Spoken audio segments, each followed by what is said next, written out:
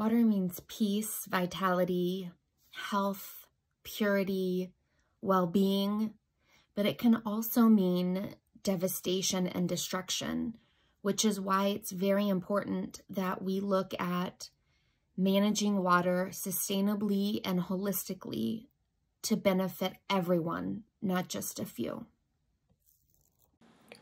So from my experiences, particularly as an athlete, it's my understanding that obviously we all need drinking water to hydrate, but it's also it's necessary for keeping our minds and bodies in a state of homeostasis.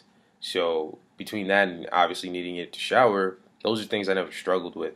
Knowing since I joined this internship, thousands on thousands of young children and just men and women of all walks of life are just dying because of lack of it. It kind of just makes it that more important to me to help others and help others enjoy that same freedom. For me, water is life. Our body is 70% water, so when we drink water, we maintain our life. Water is also beauty. So I'm living in Ghent. It's a water city. It's full of canals, and that makes the city very beautiful. Water is also, for me, swimming in the sea when I'm in holidays. So yeah, water is something that we need to protect, and it's not only our duty to protect it, we need water to survive.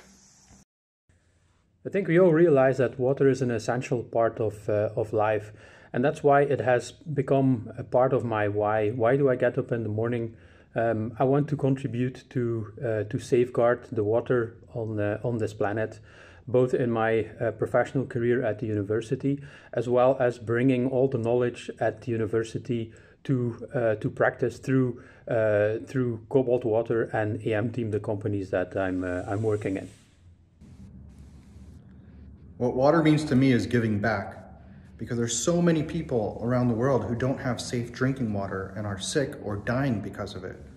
So we that do have it, and us water professionals who make a living from water, need to do something about it, and we can by giving back. So give back water. Happy World Water Day.